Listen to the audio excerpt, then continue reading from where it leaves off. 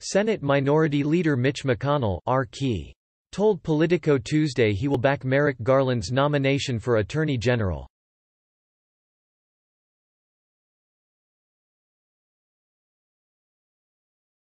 Asked by the publication whether he supported Garland's nomination, the minority leader replied, "I do."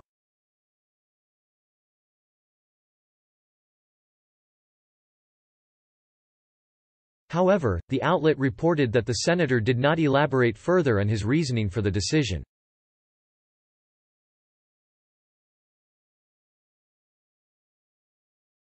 McConnell blocked Garland as a replacement for Justice Antonin Scalia following his death during the Obama administration, saying he would not allow consideration of a justice in an election year while the Senate and White House were held by opposite parties.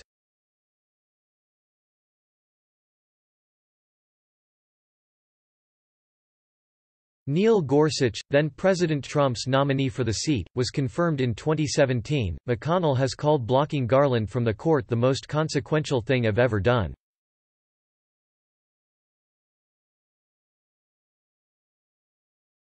Later, the minority leader and other leading Senate Republicans' efforts to block Garland's nomination were pointed out by Democrats after Trump nominated now Justice Amy Coney Barrett to the High Court following Justice Ruth Bader Ginsburg's death last year.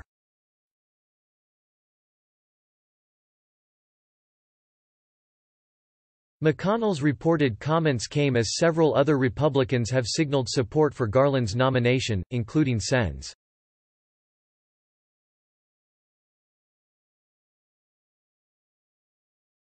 Lindsey Graham (RSC), Tom Tillis (RNC), and John Cornyn (R Texas). Garland's nomination is set for a vote in the Senate Judiciary Committee March 1.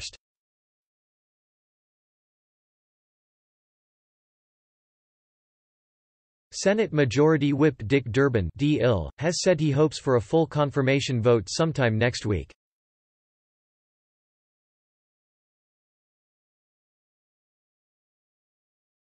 Garland, currently the chief judge of the D.C. Circuit Court, previously worked for the Justice Department during a series of high-profile domestic terror incidents in the 1990s, and told the panel last week he intended to draw on this background as Attorney General.